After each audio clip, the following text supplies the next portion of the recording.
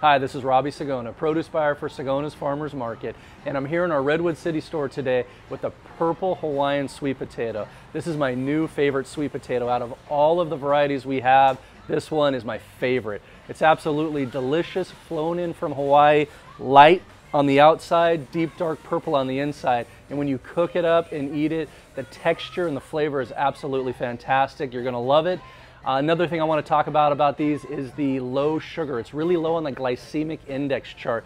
The number reads only at about 21 to 24, which is extremely low. It's about half of your typical sweet potato or yam. So I cooked one up and I want to cut it so I can show you guys how it looks inside.